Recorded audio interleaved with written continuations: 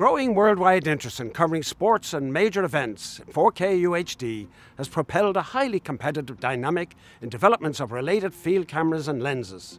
Ambitious outside broadcasts in 4K UHD have been conducted worldwide over the past few years, and they've stimulated new challenges to optical manufacturers from the production communities. Some producers and camera operators, especially in the sporting world, have challenged the optical manufacturers to go for the 1000mm telephoto goal. However, they also stressed that the wide-angle field of view must not be compromised in pursuing that telephoto quest. Achieving both poses severe challenges to sustaining high optical performance, especially for 4K UHD imaging in the context of the small 2/3-inch image format. Further optical design challenges have arisen since the publication of international standards on high dynamic range and wide color gamut. Canon undertook the challenge to simultaneously extend both the telephoto focal range and the field of view at the wide end.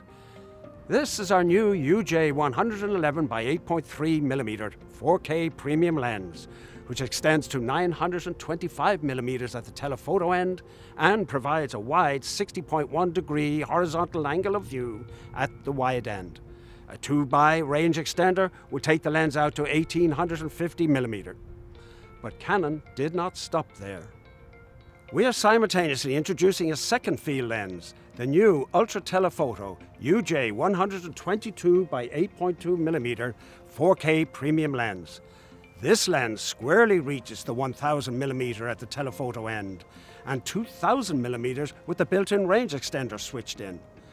The 8.2mm at the wide end provides a 60.7-degree horizontal angle of view. These two new lenses are astonishing in their achievements, in going significantly beyond the focal ranges of long-established HD TV lenses, while simultaneously achieving 4K premium optical performance. This level of performance was only accomplished by mobilizing multiple new design strategies that include the latest optical design theory and powerful new computer simulation tools, multi-group movable lens elements for reduction of fluctuations in MTF over the focal range, an inner floating focus system design contributing to optimizing the fall-off of MTF across the image plane, and more use of aspheric lens elements, fluorite and UD glass elements in new configurations, helping to significantly tighten control over chromatic aberrations, and the first use of air sphere coatings, ASC, in a broadcast lens. This is an ultra-low refractive index outermost layer on top of the normal multi-layer coatings vapor deposited. These lenses have been designed to conform to the ITU recommendation BT 2020 wide color gamut specification and to the BT 2100 high dynamic range specification. In addition to performance elevations that support these image enhancements, the lenses have detailed data files that precisely quantify the residual lateral chromatic aberration in the lenses, including their variations as zoom and focus controls are operated. And these are reported to the field cameras who implement digital corrections for the same. This optimizes the lens, camera, wide color gamut, HDR imaging performance.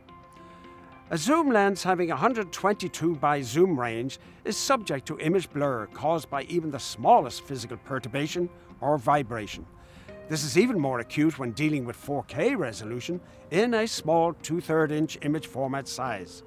Accordingly, the highest attention was paid to achieving a highly reliable built-in image stabilization system. Improvements in curtailment of image blur, handling of higher vibration frequencies, and virtual elimination of interference of the IS correction on normal lens panning and tilting operations are embodied in both lenses. In addition to sports coverage, long zoom field lenses are used to cover major concerts and other events, and here creative aspirations are employed to add to the visual storytelling. In anticipation of this continuing trend, Canon is introducing a totally new operational control in these two new field lenses. We call it the bokeh effect. The term bokeh is known as a descriptor for the aesthetic quality of the blur produced in the out-of-focus parts of an image produced by a lens. When close to the wide-end focal length of the lens, this new macro control allows the camera operator, in collaboration with the director, to introduce a variety of controlled blurring effects into the image. Both the degree of the blur and the speed of its implementation are adjustable by the camera operator. A very significant step forward in extending more creative framing and creative effects for many forms of outside broadcasts has arrived with these two lenses. Please check the Canon USA website for more product details on the UJ122x and the UJ111x 4K premium lenses. I'm Larry Thorpe, and thank you for watching.